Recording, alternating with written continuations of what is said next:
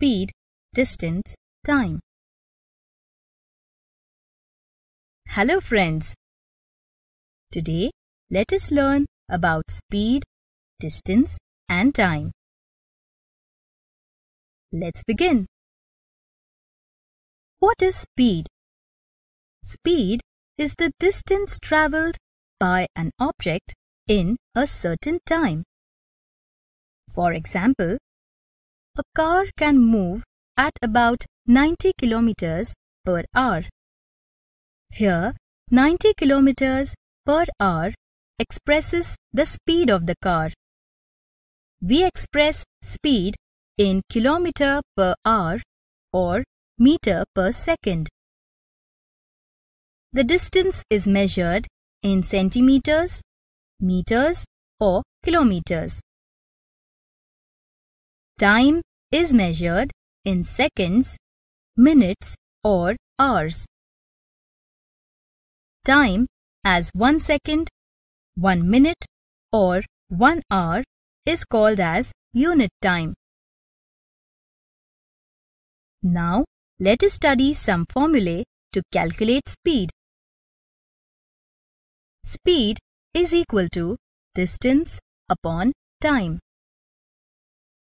There will be instances when the speed needs to be converted either from kilometer per hour to meter per second or vice versa. We know that 1 kilometer is equal to 1000 meters and 1 hour is equal to 60 minutes, which is equal to 60 into 60 seconds. Thus, to convert speed in kilometer per hour to meter per second, multiply the speed by 1000 and divide by 60 into 60 or directly multiply by 5 upon 18. To convert speed in meter per second to kilometer per hour, multiply the speed by 60 into 60 and divide by 1000 or directly multiply by 18 upon 5. Now, let us solve an example to understand it in a better way. A truck covers 210 kilometers in 3 hours.